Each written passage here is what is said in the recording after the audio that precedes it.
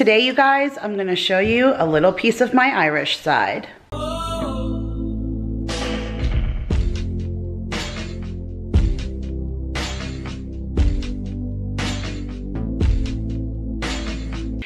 Hey guys, Kira here from 50 Shades of Mom, back to share another video with you guys. Happy early St. Patrick's Day. I wanted to share this video a couple of days before St. Patrick's Day to give you guys the opportunity to cook these things for that special Irish day, if this be something that you're interested in, or cook during the week before or after, being that it falls on the weekend. You really could go either way, and have a little bit of Irish in me. So my mom is 100% Italian, and my father's mother was 100% Italian, but my father's father was only half Italian and a little bit of English and a little bit of Irish. So I still like to capitalize on that tiny little bit of Irish in me, and I know that comes for my love of potatoes. Like, I love potatoes. I almost love it as much as bread, which is why I probably could never do keto in my life, because the bread and the potatoes, like, I can't live without those things. And Irish dishes have so many great potato recipes, and I'm excited to show you a few of them today that are fastly becoming my favorites in the house. Now, today is not just any regular cooking video. It is a collab video with my girlfriend Amanda over at The Hot Mess Mom. You guys, I was her number 6 subscriber. That's right. 1, 2, 3, 4, 5, 6 subscriber. I was so excited when she started her channel, and she has really just grown right in front of my eyes. I am so impressed with her. I absolutely love her. She does all the same similar content that I do. She does her What's for Dinners. You guys are killing it right now. She's really coming out to her own. If you are a foodie like me, I'm sure you are, because that's what my channel is pretty much all about. She really, like I said, has those same kind of loves and passions for food. So she shares recipes and grocery hauls and her What's for Dinners and what her kids take for lunch. And personally, on the outside, like, she really is an awesome chick. She's from Jersey. We got that, like, New York, Jersey thing, kind of connection thing going on, and I know you guys will like her too. So I will put all of her information at the end slate and in the description box, like I do for every collab video. And she has a dessert, a drink, and an appetizer to show you guys, and I have an appetizer, a main course, and a side dish. So many great Irish inspirations for your St. Patrick's Day. So let's get down to the counter and show you what I got today. Okay, guys, so here we are at our first recipe, where we are making Irish nachos, our appetizer, and essentially we're just going to crisp up a potato so it serves as like a hard surface, like a chip, so that we can use it to layer like nachos. So you're going to need some green onion, you're going to need some thyme, some rosemary, some salt and pepper, some olive oil. I did choose the Little Potato Company potatoes. They were exact measurements, 1.5 pounds, but I'll tell you why that's not going to work for us in just a minute. We needed some sour cream, some cheddar cheese, and some bacon. So the first thing that we're going to do is get that bacon crispy. I don't know about you guys, but I prefer to put bacon on a sheet pan. It is the easiest way for me. My mom always used to cook her bacon in the frying pan, and I don't know about you guys, but that just used to freak me out. It was just like a vat of hot grease, and I always felt like that was a recipe for disaster. So for me, this is like a no fuss must kind of thing. I just put all of my bacon on here, and I usually use the grease in the pan to do something with it, to add some kind of flavor to a salad, or like a potato salad, macaroni salad. I end up using the pan to layer these potatoes. So I'll show you guys that in just a second. But now that we're at the cutting board to cut the potatoes, let me just stop for a second and say that this is the second recipe, and then pretty soon, in just a moment, it'll be the third recipe that I did not really listen to what the instructions say this week. So you see here that you really need the pieces to be a 1/4 inch round. That's what they're calling for. So I got the little potatoes thinking that would make more sense and easier to get that 1/4 inch size. However, it called for russet potatoes, I'm sure, for a reason, because it wanted you to have a bigger hull of a chip to get hard to scoop like you would a nacho chip.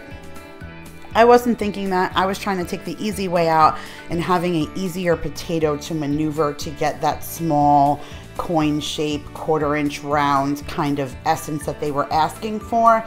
But for purposes of the actual meal that we're cooking, they probably should have been bigger potatoes. So if you guys do choose this recipe, I would definitely go ahead and get the bigger potato because it's going to bake up to more the way that you need.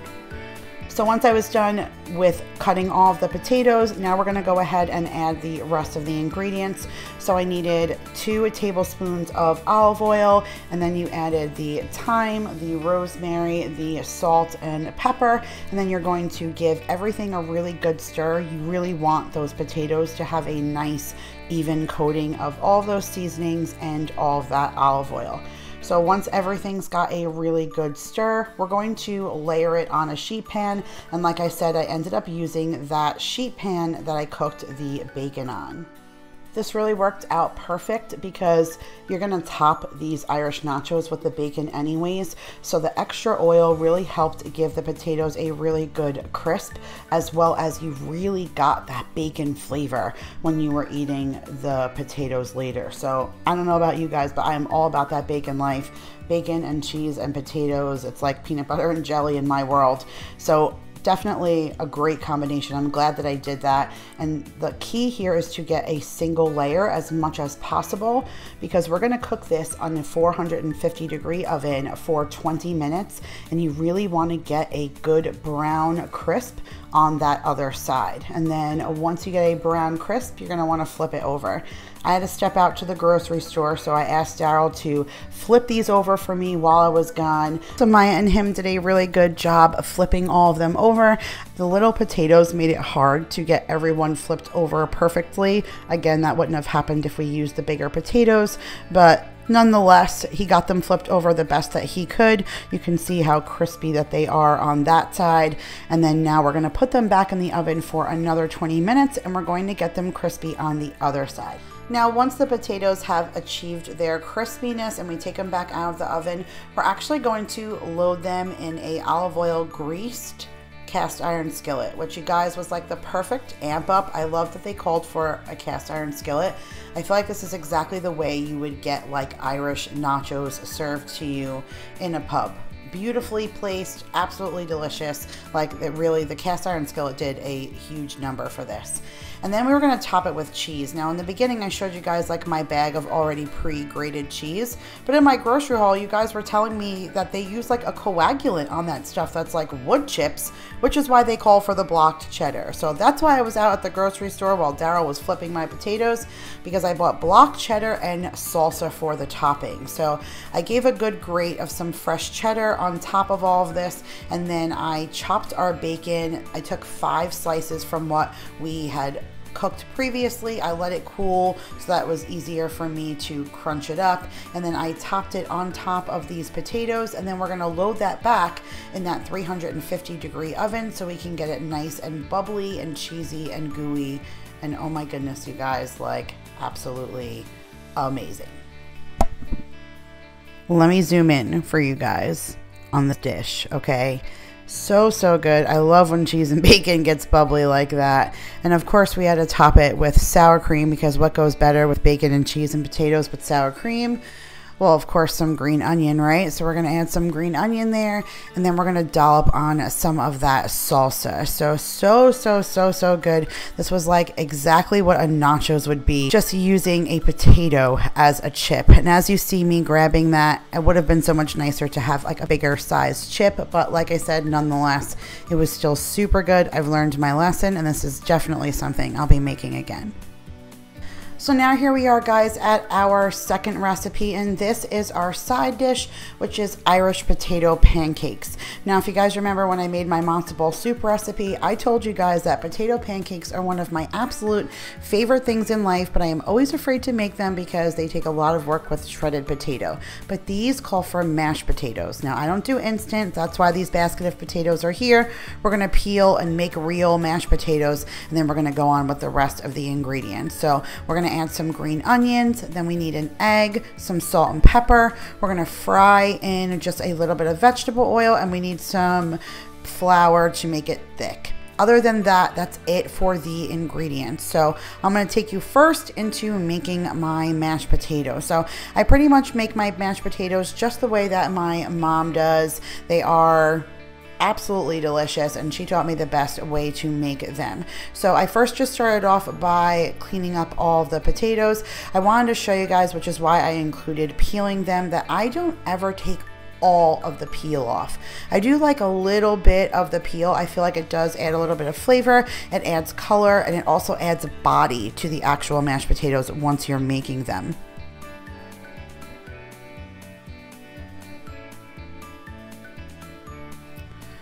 So once they're all done being peeled, we're just going to cut them up. I do usually clean them up a little bit, and I take all the eyes off and all of that stuff and make sure that they're pretty much as you can the same size. So that really helps for when you're boiling up the potatoes, that they're all cooked evenly, as close to the same size as possible. So once we're all done cleaning them up and cutting them up, we're just going to throw some water on top and we're going to put them to a boil. I do like to salt my potato water just a little bit. It really does add a good flavor to it, kind of helps also pull the starch out of the potato. So I'll salt my water, and once it gets to a good boil and they become fork tender, then we're just going to end up dumping them into a strainer. I usually give the strainer a good dump and get all of the excess water off, and then once I've done that, I usually reach for my trusty potato masher. I'll link this thing below. I love it. It's like super cheap on Amazon and super easy.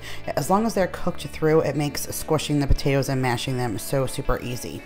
So now you're going to see me here adding some margarine. So I normally do not add margarine. I am Paula Deen through and through. I love me some butter in my mashed potatoes, but my mom always makes the best mashed potatoes, and I was always wondering exactly how she did it, and she says her trick is a margarine. So I added margarine, and recently I've been doing that, and oh my goodness, it really just makes the potatoes so super creamy. I never really knew that was my mom's secret. Again, I'm not one for margarine. I always feel it's more like chemically induced, and it's not really my kind of thing, but whatever is in margarine, it does the job for the mashed potatoes. So between the margarine and the milk and a little bit of salt and pepper, they come out smooth and creamy, and this is going to be perfect for making our potato pancakes. Now I did make a double batch. We're not turning this whole thing into potato pancakes. I am making shepherd's pie later on in the week, so it's worked out perfect for me to kind of double batch right now, because it's certainly going to help me later. So I actually was laughing. Daryl was standing right beside me this entire time with his mouth open, like waiting for me to stir the seasonings in so he can taste it. And as soon as he put it in his mouth, he was like, oh yeah, your mama taught you well. So definitely my mom is known for her mashed potatoes, and I think that the margarine really was the trick. Now I do taste as I go along, always make sure to kind of work out my salt and pepper ratios. So now that our mashed potatoes are done, now we're going to add the extra ingredients. So first up is our green onions. Now it is listed in the recipe that it is optional, but I love me some green onions. So I just grabbed the best ones left out of this package. Between both recipes and one package of green onions, there was definitely some stragglers in there that weren't worth cutting. So I got the best out of what I could get, and then I put our mashed potatoes. I measured it out. I called for 2 cups. I'm Italian. I went a little heavy and went on the 3 cups, and I think that kind of made my measurements off. So next time I'm going to be a little bit more strategic. I probably could have used some more egg. I did end up going back at the end and adding more flour, just because I felt like it needed to be thicker in order to be that potato cake in the oil that I was looking for. So definitely worked through this. You can tell this was my first time. Even once I was done mixing and once I got the potato mixture into the pan, it took me a little while to nail the fry oil. So I don't know about you guys, but I always feel like when you're frying something, or even when you're making pancakes on a griddle, right, it always takes that like first time. It never comes out perfect. They're always like a weird color and it's a little off. It takes like a full cycle in the pan for everything to kind of regulate, for the temperature of the oil and the pan and everything to get cohesive, to give you like this perfect whatever it is that you're making. So for this, it ended up being a little difficult at this moment is when I thought like maybe I should have added more egg and flour. They weren't really sticking together. I did jack the heat up a little bit so that they would crisp faster and it would make it easier for me to flip it over.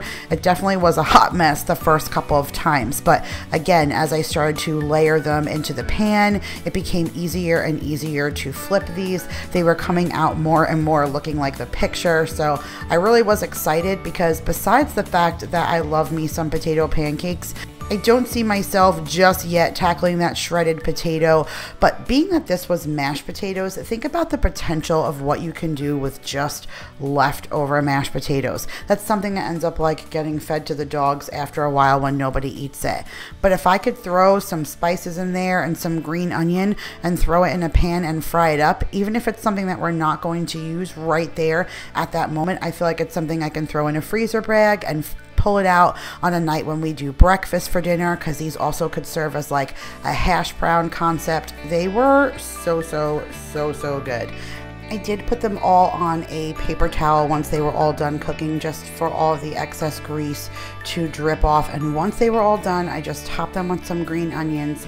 And oh my goodness, you guys, like again, this was just something that was really thrilling to me because besides a box mix, I've never really tried to take a hand at this at my own. So I really love them. If not for a side dish, using it like a potato cake, like I said, this would also be really perfect as a hash brown for some kind of breakfast.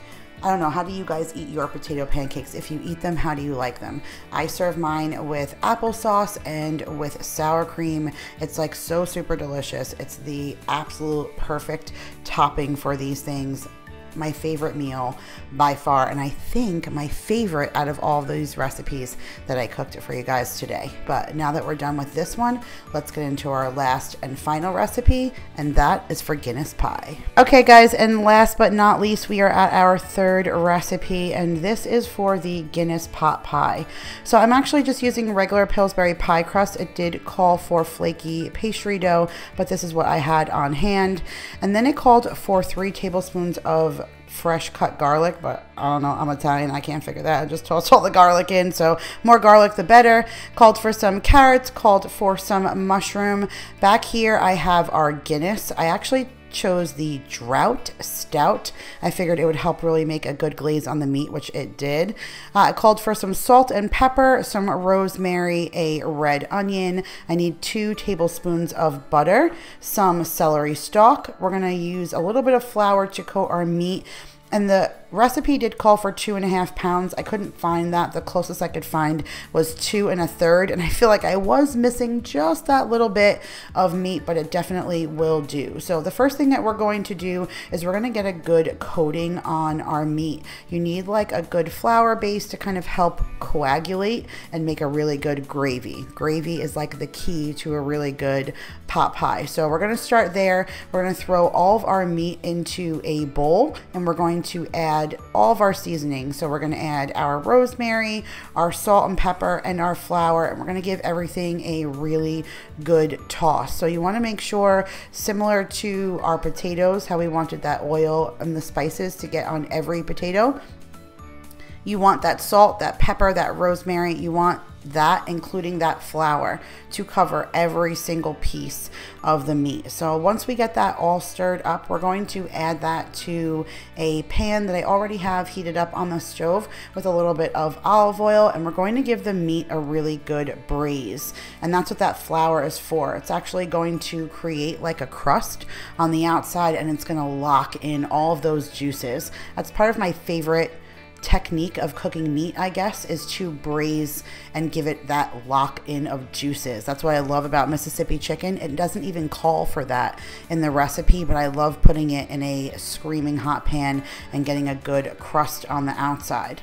So you guys are going to see in the bottom of the pan that the flour is sticking and the meat is sticking a little bit too. It's not a big deal. You actually want all that crust on the bottom. Once we add in just a moment the beer to the bottom of this pan, it's going to loosen up all of those bits, and it's going to take all of that flavor that's stuck to the bottom of the pan, and it's going to bring it up to the surface.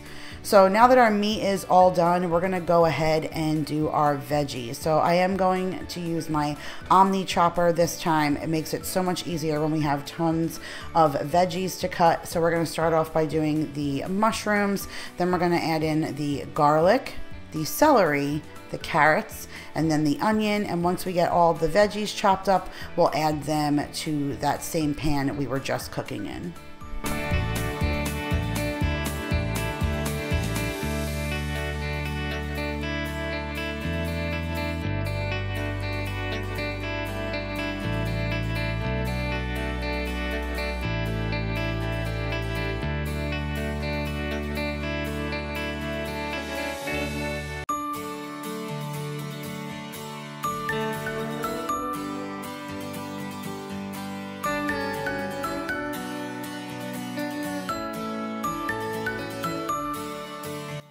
So our veggies are done being cut and our pan is still screaming hot. So I threw in the 2 tablespoons of butter and then I added in all of our veggies. You don't need to cook these too long. They are going to sit for quite a while in the liquid, but you do want to braise them a little bit, get them good and tender. And now we're gonna add that bottle of beer. And again, that's gonna do all that it needs to do once it starts to boil, and it's gonna bring up those bits at the bottom, and it's gonna add flavor to all of that juice. And then you're gonna add back the meat. We're gonna give it a good stir, and I let it sit, you guys, for like 2.5 hours. Nice and slow, and look what it did. It all reduced down and it made like this really thick, delicious gravy. So I took one bottom of the pie crust and layered a glass Pyrex pie dish, and then I layered that stuff inside and then put the next pie crust on top. I came back with a fork and went all the way around the edges, and then I trimmed all of the excess pie dough off. Don't forget to cut the little holes all along the inside of it. It vents the pie and it allows all the steam to escape and nothing explodes in your gravy, and your veggies and stuff don't go flying out all over your oven.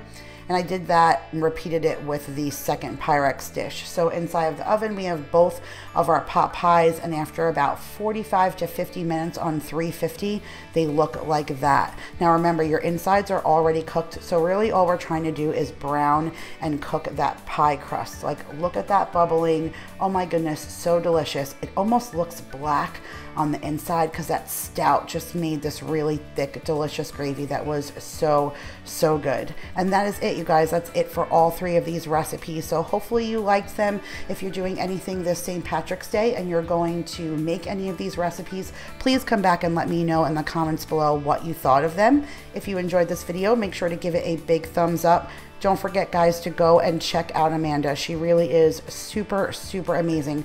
I know you guys are going to love her. She really is just becoming quite a quality YouTuber, and I really appreciate all of her hard work, and I know that you guys will too. If you guys came from Amanda's channel, thanks so much for stopping over. I really appreciate it. Again, I hope you guys enjoyed this video. Happy St. Patrick's Day, and I'll see you guys all next time. Bye, guys.